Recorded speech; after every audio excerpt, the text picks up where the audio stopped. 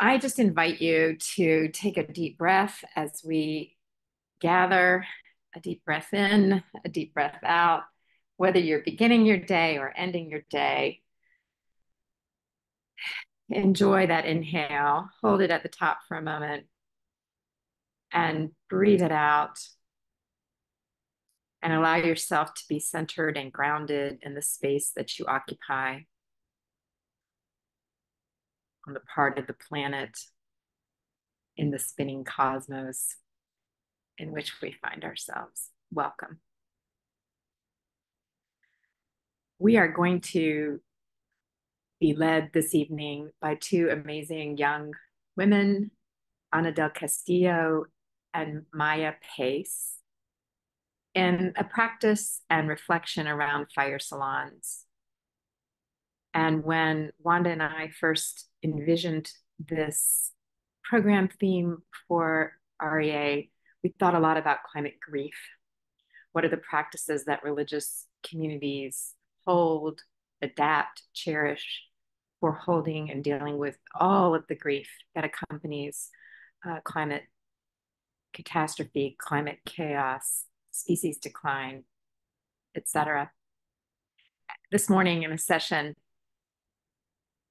Dr. Eliana Koo quoted Thomas Attig saying, "In choosing to grieve actively, we choose to live."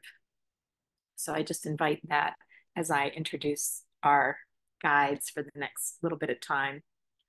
Ana identifies as she, her, and she is a Mississippian who is of Peruvian and Bolivian and American descent. She is innovating currently at the intersection of justice, politics, and healing. She currently serves as the executive director of Our Own Deep Wells, a movement dedicated to adapting communal practices and individual soulful practices to build mental and emotional resilience. Ana recently served in the Biden-Harris administration as the Deputy Director of Diversity, Equity, and Inclusion and Accessibility for the White House.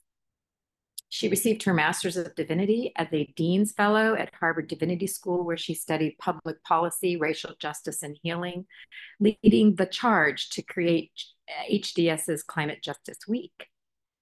While at HDS, Ana co-created Fire Salons, circle spaces for processing climate grief, alongside best-selling author, memoirist, and naturalist Terry Tempest Williams. Ana dedicates her life to curating experiences for individual healing and collective action, believing that the combination of the two will lead to lasting social change. Ana is a good friend. I met her when she appeared as a guest on my podcast 2 years ago, I think, and we have enjoyed co-creating and collaborating since then. Maya Pace, is from the Redwoods of North Carolina and grew up amongst a group of people dedicated to community and service. She is currently working as a coach in adaptive leadership at the Harvard Kennedy School, supporting students in transforming the way they affect change, and working with the Dinner Party to facilitate a year-long learning cohort exploring how we build more connected communities.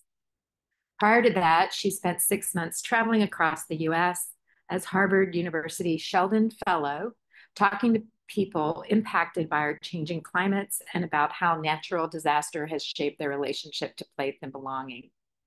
She graduated from Harvard Divinity School with a Master's of Theological Studies after working as the founding chief program officer of Lead for America, an organization that equips young people to build capacity in their hometowns. Maya has a background in facilitation, group dynamics, coaching, peace building, and hospital chaplaincy. And she seeks to infuse her work with experimentation, learning, and practice around the orienting question, how do we live well together? I am thrilled to be bringing these two wise voices into our learning community. Welcome. So welcome everyone. I'm so honored to be doing this presentation with dear Maya. And right now I just invite you, one, as Dory and I talked about, this has been a long day, and from what I hear will be a long and beautiful week. So I just encourage you, one, to hydrate. And if you have water near you or a beverage near you, feel free to grab that. And then I also invite you, if you have one, it's totally fine if you don't, but if you do have a candle, to bring that near you, or to go grab one, and we will begin with the lighting of the flame in just a moment. So grab your beverage, grab a candle if you have one, and if you don't, please do not worry. You are invited to witness the lighting of our communal candle. I love watching people get up to go grab their candles. If you, like me, are in a place where you are not allowed to light candles, you can light the candle of your heart. But we are going to begin with light. So I'm going to invite Anna to light our communal candle.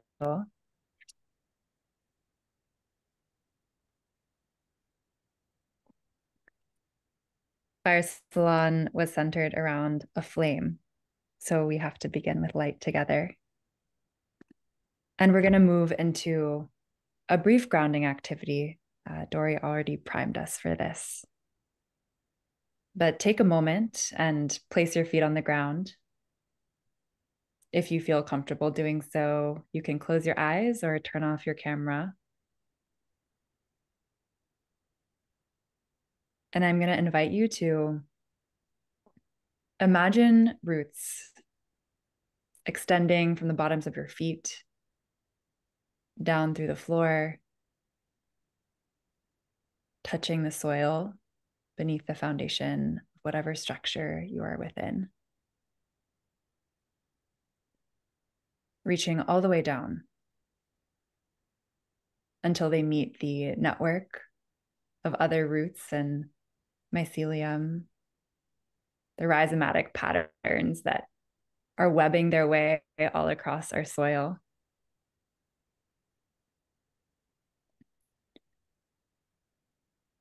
Bring your attention up from the bottoms of your feet and the strength of those roots, moving all the way up your body, your legs, your torso, your arms, your head. Just noticing your own body, resonating with the body of the earth below you.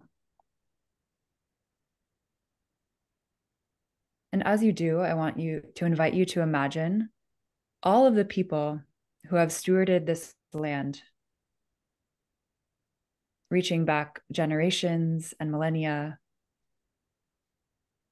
the people and other than human creatures who have made it possible for you to be exactly where you are right now, today.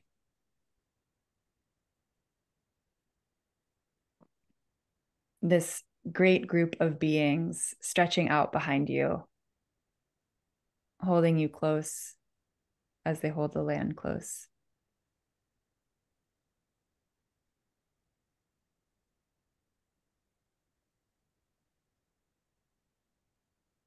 Take a deep breath in. Let it out.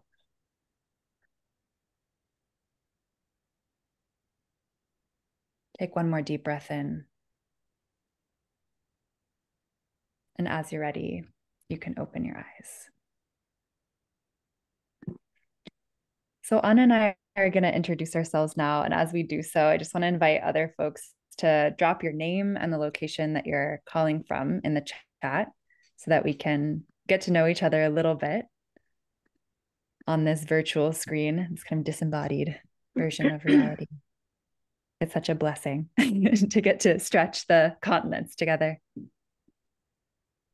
It is such a blessing indeed. And we have our communal candle lit. And as Maya mentioned, hopefully the light of your heart is lit as well. So thank you so much, Maya, for leading us in that grounding. And so we will begin by telling you who we are. My name is Ana del Castillo. I use she, her pronouns, and I am wearing a tan blazer. I have long brown hair, and I am wearing round black framed glasses. I have tan skin, and I identify as a millennial person. And I am joining you all virtually from Washington, D.C. on the ancestral lands of the Nacotchtank and Piscataway people. And as mentioned here, I went to Harvard Divinity School and met my beloved friend Maya while we were students at Tufts University in Boston, Massachusetts.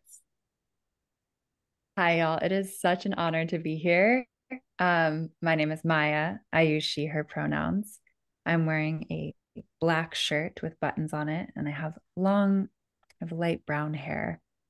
And I'm wearing my favorite big, chunky white earrings that I think Anna gifted to me, actually. So I have a piece of her here with me. And I have white skin. As Anna mentioned, and as the kind of essence of Fire Salon includes, we center our time together around relationships. And so I'm going to begin with our origin story, the story of me and Anna's friendship. And as I do so, I'm realizing I forgot to share where I am with you all. I'm calling today from Totnes, England, on the land of the Sharpham Trust, which is an incredible piece of land in which the people who are caretaking this land right now are actually working to rewild it. It was recently vineyards, and now it's a beautiful wildflower meadow with natural plants scattered all around the land. So I feel really grateful to be here for this week. But as I mentioned, our time together tonight is rooted in relationships. So I met Anna, as she mentioned, as an undergrad at Tufts University. We met and it was kind of immediate love. We've been friends now for over 10 years. We've lived together, we've worked together, we've dreamed together, we've learned together. And in this time of so much heartbreak and so much kind of scorched earth and scorched hearts, this friendship is one that I consider an anchor amidst all that's going on in this world. So it is really such a joy to get to co-facilitate with Anna tonight.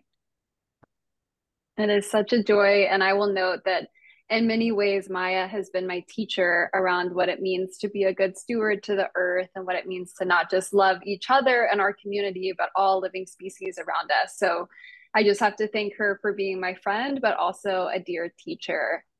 And so we want to just name how we come to this work. And we come to this work, I'm sure, like many of you, with grieving hearts. We're tired. We don't have a lot of answers to how our fellow human beings can choose power and privilege over care for others, and how our species can cause so much violence and disregard to living beings. But at the same time, we carry so much joy and hope, and we have beautiful community around us, and we're in beautiful places. And we know that both the sorrow and the joy have this beautiful dance together, and that both can exist. So we come to this work with the belief that healing and confronting the perils of climate change must be done together. And so I put this picture here of Maya and I because we're literally chained to each other. And I think it's a good image to show we are pulling each other into this work because it takes all of us. So I want to give you a bit of our Fire Salon origin story. And don't worry, if you are still like, what the heck is a fire salon? You will get images and pictures, and we will tell you exactly what fire salons are. But the origin story of how this gathering group came to be really begins with honoring our ancestors and the indigenous teachers who came before us and taught us about the importance of communal healing work. So it's so important to provide that context that this is not new work. We are simply following the wisdom that has been taught to us. For me, my ancestors come from South America. I come from the Quechua people, and I come from the stories of my grandmother and great aunt who have always gathered, sometimes around a fire, sometimes not around a fire, but to grieve and to process and to learn and be together. So we know that people have been gathering in circles to tend to the big things facing the world since time immemorial. And to root us in our origin story, I wanted to share this quote that says, "The reason why some things feel too big to be felt alone is that they are. A lot of our distress is bigger than one body or one generation. We need the alchemy of witness, ceremony, ancestors to feel. And that's by Prentice Hemphill. So we have forgotten, especially in our westernized spaces, about the importance of this gathering together. And we have made it nice rather than essential to grieve and build together. Even within soulful and spiritual spaces, folks are more comfortable with individual healing and individual practices than with communal healing and communal practices. And I think a bit of that comes from a fear of vulnerability. It's a lot easier for me to light my candle and do my meditation alone in my comfortable apartment than it is to go reach out to a handful of people in my community to say, let's do this together.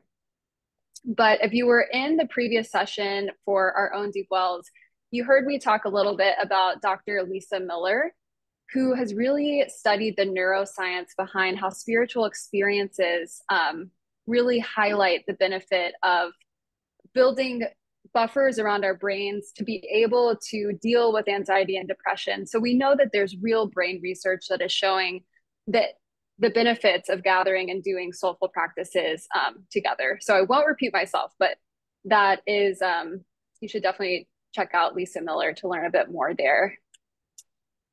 So climate collapse is one of those things that is too big to be felt alone. And the hope for Fire Salon is that we gather together to learn from one another's stories, to grieve together, and to move through the despair, apathy, and shutdown that will hold us back from doing what needs to be done. So you'll see a picture here of me in an orange shirt standing next to a beloved mentor and friend, Terry Tempest Williams. And I had read some of Terry's work as an undergrad. In fact, Maya and I were big fans of Terry's work. So when I got a call that Terry was interested in hosting some sort of communal space, and a professor of mine knew that I was also interested in doing that, she paired the two of us together. And Terry just said, like, we cannot do this work alone. And what the world needs right now is more spaces for healing and for being together. And so the origin story is really just responding to what we were hearing at our community at Harvard Divinity School of, you know, we don't need another lecture. We don't need another resource kit. We just need a space to be together. So she and I got together, put together a little plan. I made this poster and we just said, folks, come gather us on Tuesdays for 1 hour by the outdoor fireplace. We'll have pizza because if you know grad students, you know that we're always looking for some affordable or free food. And we were pretty nervous, like, or at least I was nervous. I was not sure people were going to come. And what transpired out of that was truly, truly beautiful. So this is a picture of the fire mantle where we would gather, and this is outdoors. And what the sights and sounds of Fire Salon, what you might see or what you might smell are individuals sitting outside in a circle near a fire. Sometimes we had enough chairs. Sometimes people sat on the floor. We were there from the fall, winter, spring, and, you know, just with all the elements and all the seasons. Even on the really, really cold Boston days, people showed up with their blankets and brought tea to one another, but we were committed to showing up week after week to be together. You might smell at one of our fire salons, pizzas being passed around. And yes, we had vegan and gluten-free options. And what you might hear is authentic and generous sharing. And you would just witness a sacred community. And I love this picture because you can see the fire, but we also had a guest, if folks are familiar with the author, an environmentalist, Rebecca Solnit. She came to one of our fire salons alongside Terry and Maya, and this was during the spring of 2023. Next slide. So what transpired out of this idea to have folks gather around a fire and truly just sit with one another and process the heaviness of the world? And what we found, and really just like the one-liner that I could put on the slide to describe this whole experience, is that we were never meant to do it alone. And fire salons provided us with an opportunity to say, we're never going to do it alone. And now we have each other. And now we have this renewed energy that's going to propel us in the work. And so just to explain a little bit of who these folks in the picture are, this was our first group of fire saloners. So you can see Maya in the back. I'm in the front. Terry's back there with her peace sign. But most of the folks who were coming to Fire Salons were interested in climate change work. So this was a group. We have people from the Kennedy School who were doing public policy and trying to create bipartisan legislation around climate change. We have some business school people that were working on like venture capital around climate change. We also have a lot of Divinity School folks that are trying to do what all of us are here to talk about, but like really thinking about religious education as through a lens of climate change. So I would say the people in this folks all would identify as quote unquote climate people. And what brought us to this space was saying something is missing. We are missing something here. We're doing it alone. We're burning out.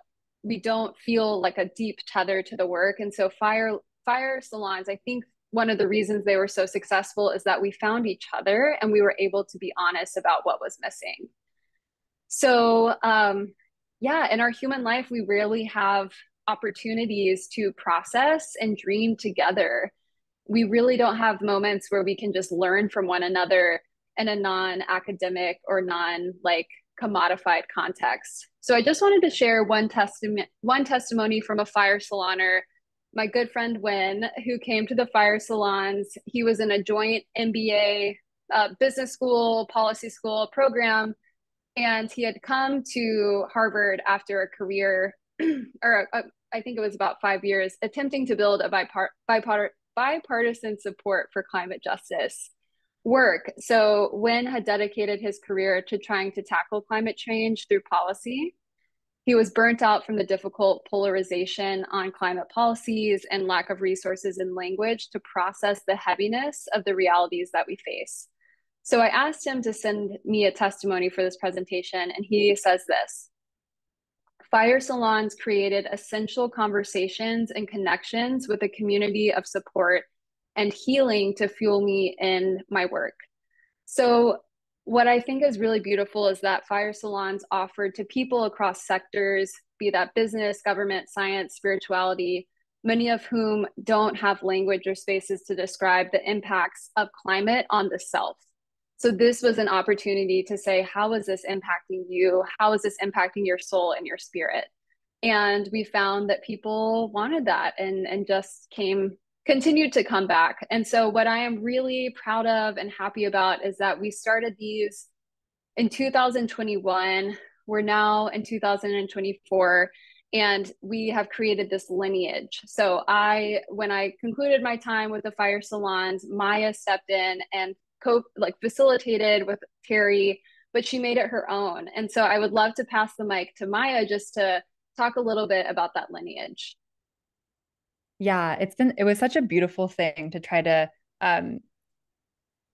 pick up the beautiful torch that Anna and Terry had co-created and think about what it looked like and what it meant to bring that inspiration and the intention of Fire Salon to a different group of people at a slightly different time with a slightly different structure.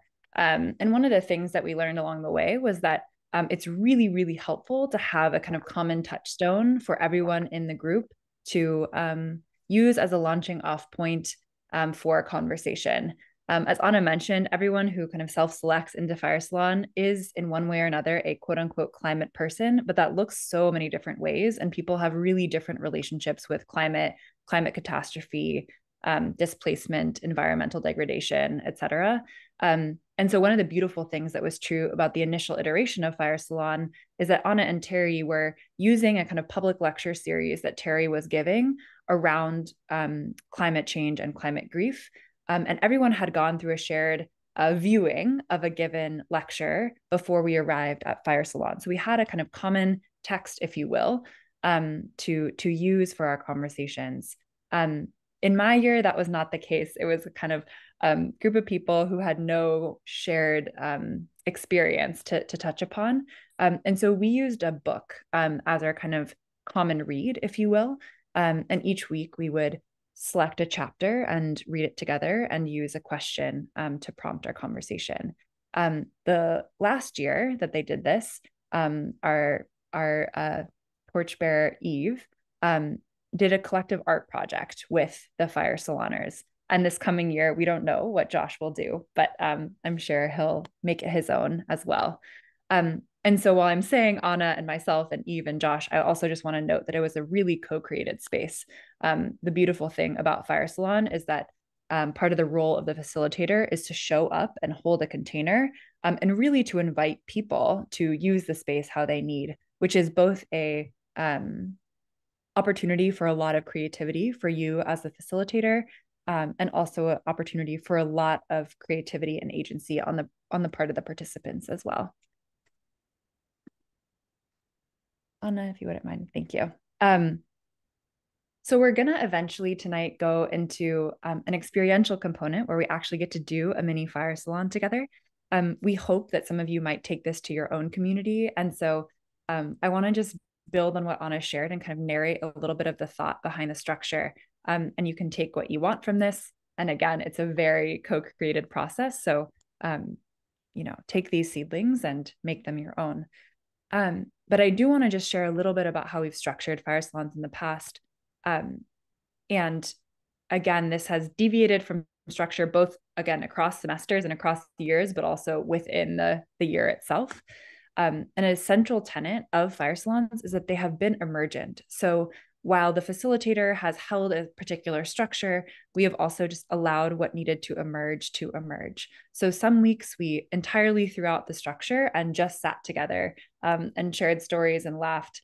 And other weeks we attended something together. But other weeks we were planning Climate Justice Week. So there's been a lot of different versions of how Fire Salon can look. But some of the core components of the actual time we spend together, first is setting the intention. The circle really depends on us having a shared intention together. Some of the versions that Anna and I have used are witnessing each other's grief, building solidarity and beloved community together to weather through the storms, both literal and figurative, that are present all around us right now.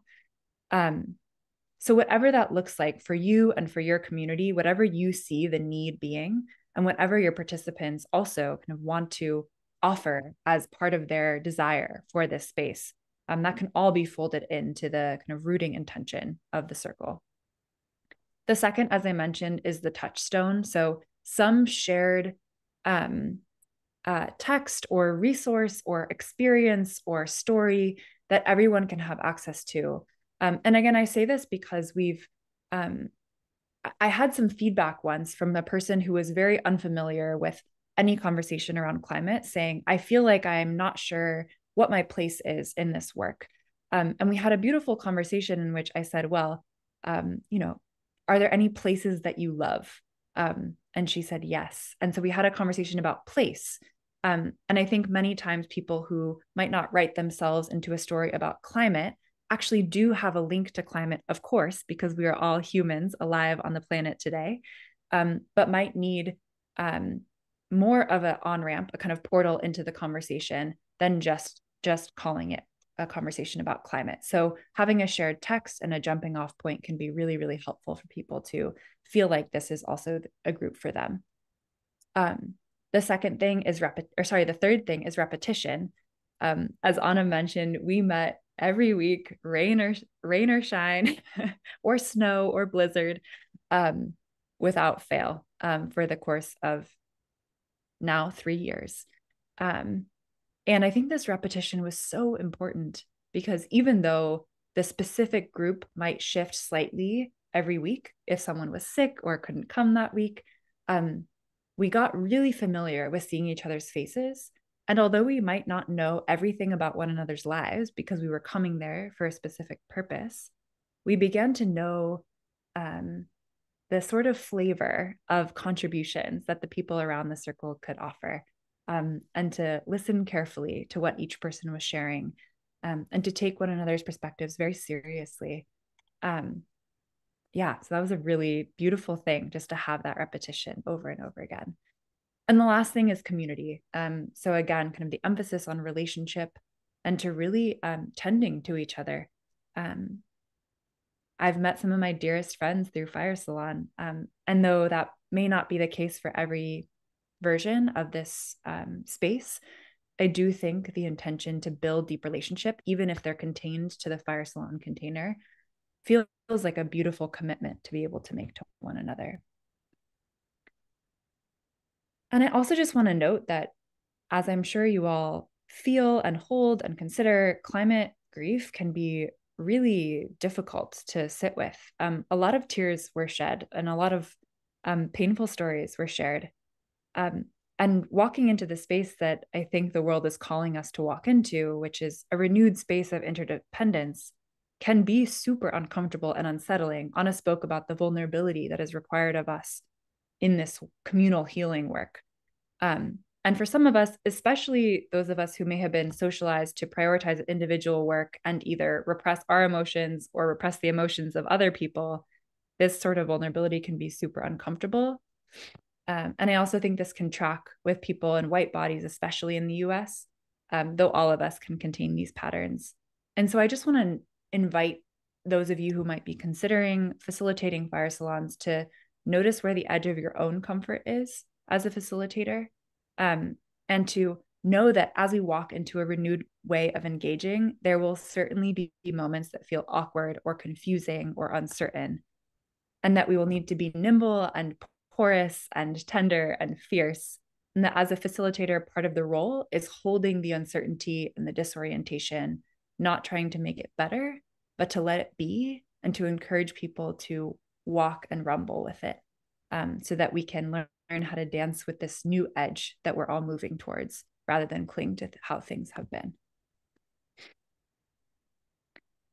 So I wanted to share just a quick version of what a sample agenda has looked like in the past. I won't go through every tenet because I just verbalize a lot of them, but as you can see, all of those kind of core pieces that I just spoke to are present in this agenda. And again, it's looked a lot different at various times, but this is a general arc of what it can look like. I'm going to pause and take a breath. We feel like the best way to share how to build fire salons is just to experience it together. So shortly, we're going to break into smaller groups and practice this together. But before we do so, I just wanted to take a moment to see if there are any questions about either the origin story that we shared about fire salons or what they look like or anything about the structure, knowing that you'll get a chance to experience it very shortly.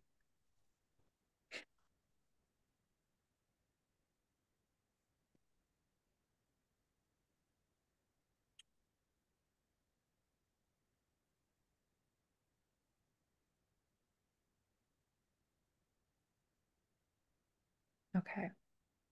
I'm going to take that quiet as a sign that folks are feeling ready.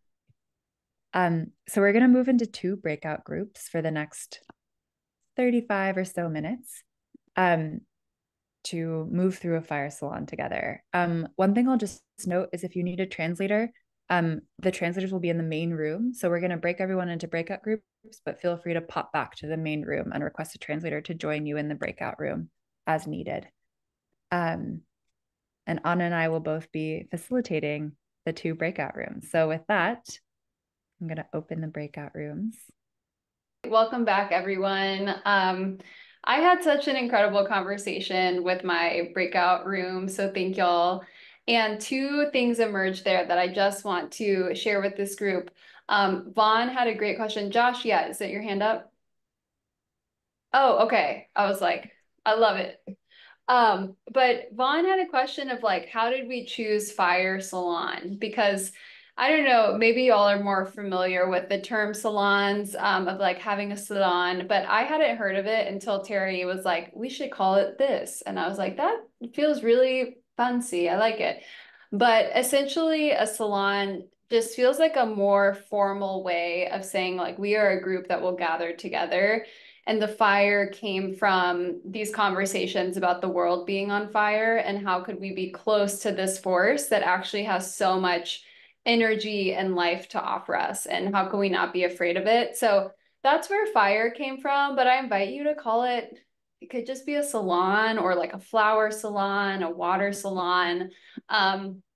It doesn't necessarily just have to be the fire, although we found the fire to be really lovely, especially because when we started this was in the fall semester, so it was very cold. And it was also during COVID time, so we were like, let's be outside. One of the only ways to be outside is by the warmth of a fire.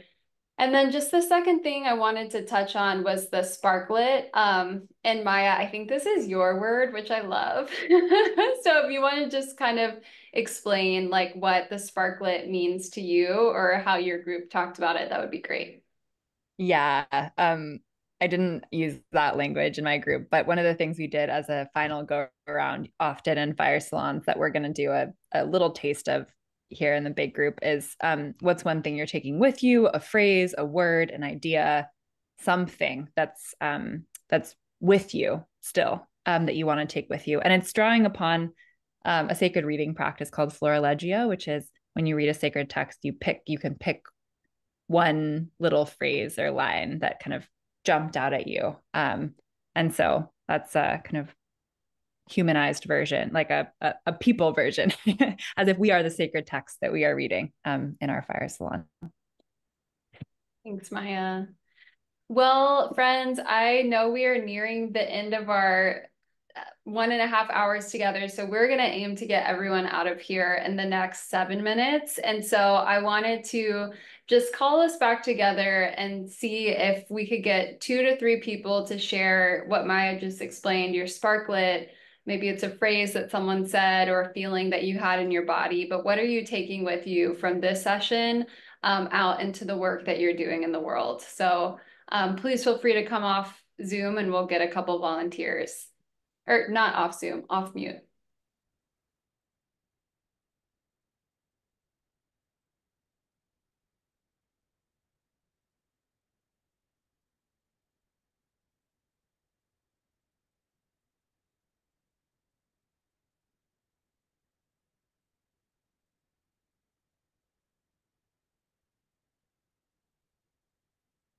I want to share something that one of our members who had to leave said, but it ended up being a theme kind of across our group. She said one of the calls for what she's being asked to do with her time is love, which is frustratingly non-specific and only shows up in specific ways. And one of the themes of our group was like, how do we work with big things like love or death and dying, and hold it with a lot of specificity, even as we kind of allow ourselves to be swept in the magnitude of it too. So I'm going to be sitting with that interplay between big and small.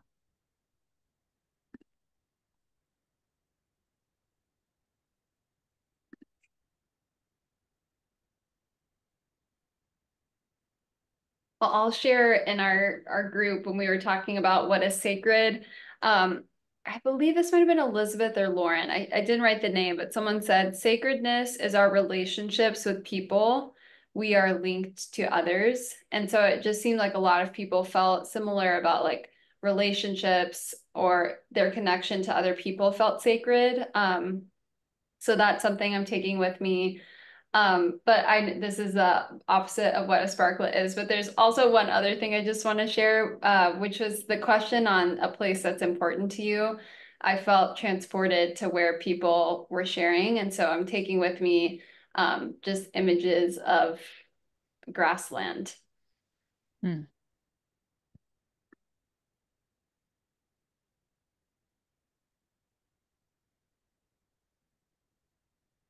Beautiful. Any final thoughts from participants before Anna and I share some final words?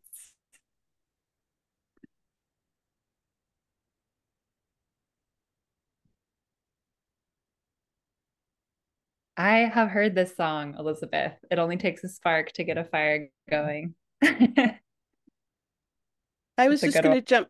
I was going to jump in to say that one of the things that's interesting to me, a pattern across different spaces, is circle sharing. Here in the Twin Cities, we do a lot of that around restorative practices and restorative justice. I mean, that's a very ancient indigenous space, but it's interesting to me to watch it appear in all these other kinds of languages and spaces. It's just kind of fun to see that emerging.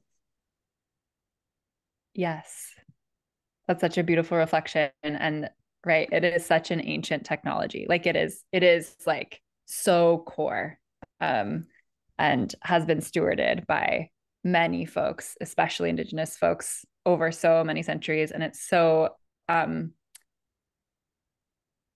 so grateful that there's more and more of that type of practice happening as we think about alternative modes of how do we be together? How do we think about justice together? How do we think about how to hold grief? Because that practice is essential. The thing that strikes me, can I speak? Of course. I am speaking. May I continue to speak? The thing that Okay. strikes me is what a beautiful way to do public theology, public ritual. You know, we saw a lot of public ritual during the pandemic, and, you know, it showed up. Where'd it go? Is it still out there?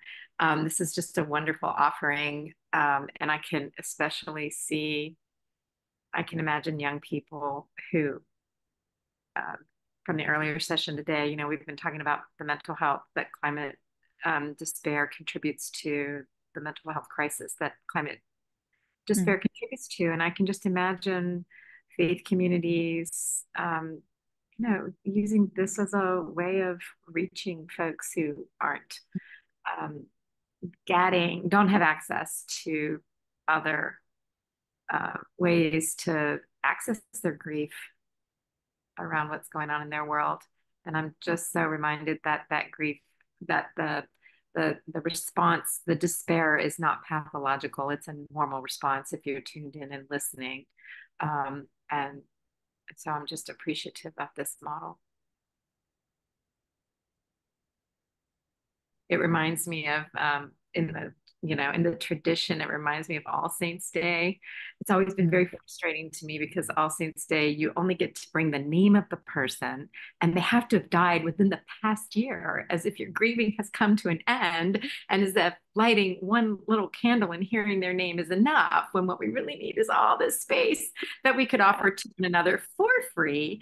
You know, as communities of faith, to give space for more and more of story sharing and the pain sharing, which is the way to something different. Mm. Mm. Yes to that. May we have more and more spaces of time unbound sharing. I just want to say, I really appreciate this whole process. And it started by talking about, you know, a way to hold grief or share grief.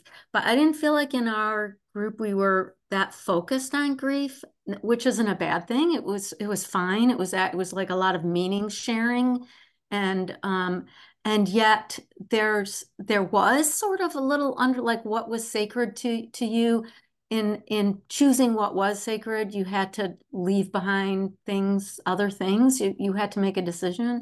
And I also felt like what Mary's gift to us was to talk about a place that shaped her, that was not that great, and it was like a good place to leave because it took her to another place. So there was some grief in that, but then there was some, you know, good that came out of it. And so it was just like, there's just so many different ways in which grief was expressed, or, you know, manifest and dealt with in a way that was really, it's really quite healing. I feel like I was processing some grief inside of myself, not even realizing it until now as we reflect here. So thank you for this opportunity to debrief the process too. Thank you.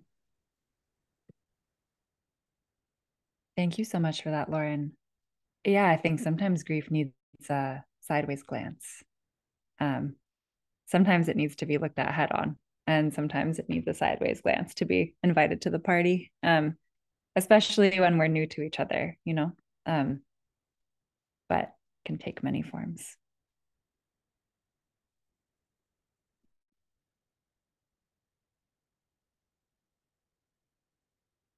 Awesome. Okay, well, we are going to close out our time together. Anna, I'm going to pass it over to you. Yeah, well, just thank you so much, friends, for your presence and for your participation in this hour and a half together. And just in closing, we invite you to continue to deepen your relationships, to host a fire salon if you feel called to, but just to know that we do not do this work alone. And we invite you to hold the hands of those who are with you in this collective work of building the better world that is possible. So now Maya is going to close us in a blessing. And rather than blowing out the candle together, I invite you to just linger in the light as long as you need to after this meeting, and to take care of yourself and to rest well this evening. Thank you, Anna. As we close, a blessing. I'll note that one of the lines, the last line from this, comes from a dear mentor of mine. Feel free to close your eyes or soak this in however you wish. May we find it within ourselves to grieve that which we have lost. May we find it within ourselves to steady our hand. When we want to wound, may we instead find the strength to ask, where does it hurt? May we hold those close who are unable to do so. May we bless our fear. May we love our dead. May we love better than we have been loved. May we love. Thank you all for this beautiful time together. I feel so moved and energized by everything that you all have shared, and there's so much I'm going to be carrying with me. Feel free to drop any last words in the chat. Anna's putting her website, which is worth a look. And yeah, just thank you all so much for this beautiful space. Really, really appreciate it.